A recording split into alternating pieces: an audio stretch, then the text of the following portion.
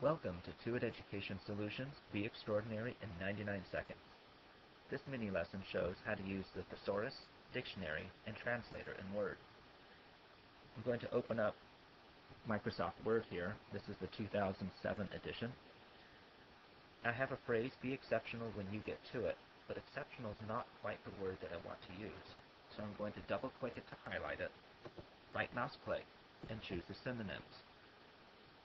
There's a variety of words here on the drop down, and extraordinary is the one that I want to use.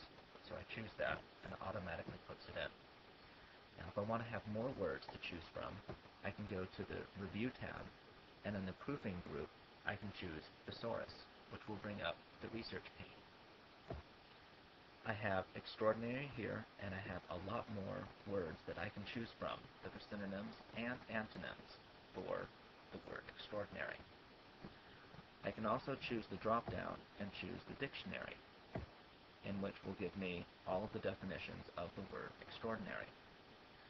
The other thing I can do is highlight all of the words, right mouse click, and choose Translate.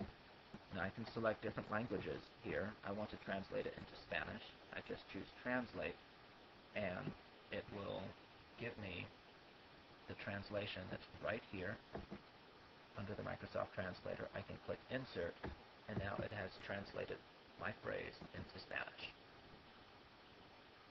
So that's a way that you can use the Thesaurus, Dictionary, and Translator in Word.